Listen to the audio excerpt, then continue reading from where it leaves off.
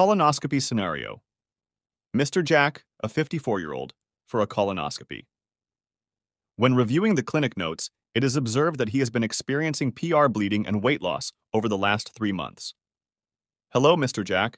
I'm Dr. Anderson, a senior house officer. I would like to discuss the procedure that has been arranged for you. Is that okay?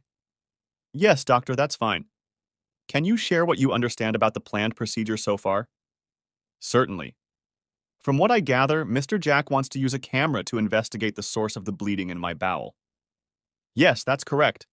The procedure is a colonoscopy, involving a flexible tube with attached small camera known as an endoscope. It will be inserted in your back passage. It provides detailed images of the bowel lining, helping us diagnose any issues. You'll receive sedation through a vein, and it's generally not painful. Also, you will be given laxatives to clear your bowels out to allow us to see clearly. Any questions about this? No, that's clear. Will I be awake during the procedure? Mr. Jack, you will be awake but sedated, ensuring you won't mind the procedure or remember it clearly. Are there alternative procedures?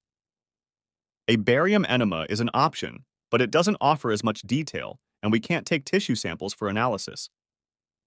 I think I'll go with the colonoscopy then. Are there any risks? I understand your worries. Every procedure has risks. These include sedation-related issues, bleeding from tissue sampling, bowel perforation, and the possibility of incomplete procedures. But let me reassure you that only skilled and experienced doctors are allowed to do such procedures. Can I eat and drink normally beforehand? To ensure a clear view, maintain a low-fiber diet and drink fluids 2 days before. The day before, you need to stick to clear fluids. Should I take my blood pressure tablets on the morning of the procedure? Yes. Continue taking your regular medications in the mornings. What about my aspirin? Due to the risk of increased bleeding, stop taking aspirin 7 days before the procedure. You can resume immediately after. One more question. How long until I get the results of the tissue sample? The tissue biopsy results take 2 weeks.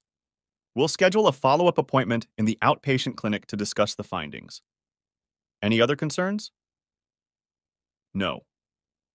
Mr. Anderson, I want you to know that we are here to help and support you. Feel free to reach out if you have any questions or concerns at any time. Thank you, Mr. Anderson. Thanks, doctor.